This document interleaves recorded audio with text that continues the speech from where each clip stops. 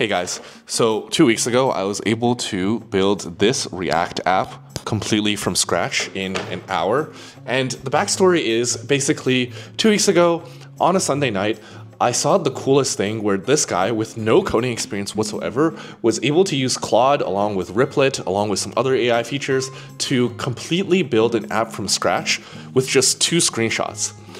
And being a software engineer myself, I found that to be super interesting. So I spent the rest of the Sunday night, which was about like 1 hour before I got tired, doing it myself. Let me quickly recap for you guys what he did in the video, as well as what I did. So the first part of this video basically is he shows the screenshot of this notes app built by this guy. I don't know his Twitter handle, but it seems like from his his Twitter feed, he builds cool, interesting projects, and he seems like a programmer. And basically, that's what he uses as the mockup for Claude. So essentially, before he got started, he had an image which Claude could work off of to help him first mock up the app that he wants to build. I saw this part of the video, and I did the exact same thing.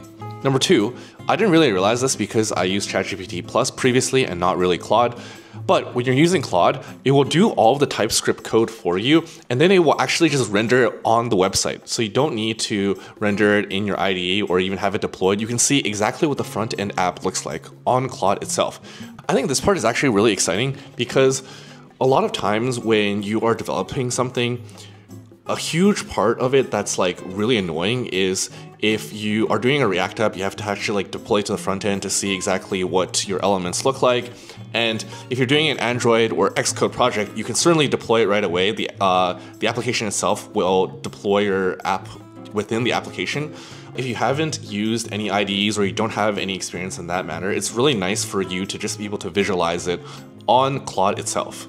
Basically, I did exactly what he did, but I also added all of this into IntelliJ, which is the IDE that I use. Number 3, for his deployment, he ends up using Replit, which is this like kind of one-click CD deployment platform where it can take your code and then it just like deploys it automatically for you. I felt like I really didn't need to use that. What I did was I just asked Claude or ChatGPT to help me debug and also figure out which packages I needed. And I essentially gave them the project structure through my IntelliJ, set it up with my GitHub, and essentially deployed it into vercel myself. All right, I'm currently about 20 minutes into the whole setup process. Instead of using Replit or some type of AI wrapper that helps you do all of the GitHub and backend sort of database setup, I'm gonna just do it by myself. Well, right now what I'm doing is I'm using ChatGPT to help me explain any, for example, Node.js versions that I'm supposed to be using or any dependencies that are not necessarily working with my setup. So this is what I have so far. And essentially, if I have any questions, I just ask ChatGPT to explain it to me. After less than 1 hour, I was able to get it set up. It's deployed and it works. Yay. Now, none of the buttons really work right now because it's just a static page right now, but still very happy with this progress. I will continue working on this and hope to make some progress as I continue on tonight. And it works. Basically, it is using some fake data. You can't really input data at the moment because I haven't really set that up. It doesn't look exactly like what the guy has in his video, but I kind of wanted to customize it a bit to make it look like the way sort of I wanted it. Okay, the last part is where he sets up all of the backend database where after you input the nodes, it gets saved into your app, things like that. I didn't really do this part. In fact, I didn't really finish the front end part where you do the note taking. So that's part of the reason why this video is 2 weeks later, because I told myself on that Sunday night that I was going to do it tomorrow, but then it was Monday and I had work. And then I also bought this really big Pikachu from Costco. Also, if you saw my previous video, I was definitely messing around with the Meta Quest S3. I was messing around with this thing. I also injured my neck playing basketball. I could barely get up and I didn't realize how useful your neck is for getting up and doing daily tasks. And finally, I made a team video game project on Unity where a guy's trying to escape islands and collects coconuts. Finally, it is almost Black Friday, so I've just been clicking and refreshing every single day on red flag deals to see things that I could potentially buy but not really use. Point is that it's completely not done. It's all bare bones. I just did the basic setup to just get it deployed. But that's not going to stop me from showing you guys the GitHub repo if you guys want to see it. I'll link that below, as well as the app link, which I will also link below. Vercel is actually really nice. I used to use Netlify as well, but Vercel, you can basically just deploy it. I don't think I need to dive into AWS to get some of the backend stuff done at this point. Here's my plan going forward and what I'm thinking. Okay, so step one. I have to finish my video game homework. The video game is almost done, but this is our final project. And I added some levels and item ring to be able to collect wood and coconuts. And basically the game, you get chased by AI characters as well, but I would love to have that game done for the end of this weekend. For the Notes app, I think instead of it being just something that is typed and having like really nice categories, having it color coded, I don't really care about a lot of that stuff. What I do care about, and something that I've always wanted, is having a audio notes app where I can record my audio and then it could summarize for me what I said.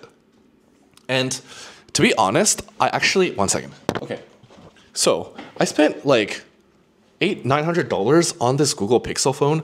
And one of the main reasons why I wanted to do that is because they have this recording app that is super nice where you can just record onto it and then it will get transcribed to text really, really easily. And apparently it has some AI features where it can tell if it's like you talking or somebody else talking, and then it can transcribe it really well, better than what we have on our iPhone.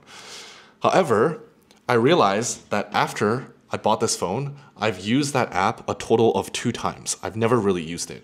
And I think part of the reason is because the app is maybe not as sophisticated as I would like it to be. What I really want is a notes app where I can sort of say something and it will go through everything that I'm saying and summarize it for me so that it is something that I can like look back on and be like, oh, this is what I was thinking about at the time. And that's sort of the idea of what I want to have for my notes app. So basically, I'm going to make a plan for what the UI could potentially look like. And if you're interested in me making an app like this, please comment below and I can give you guys sort of my progress as I go along every single week building this audio notes app.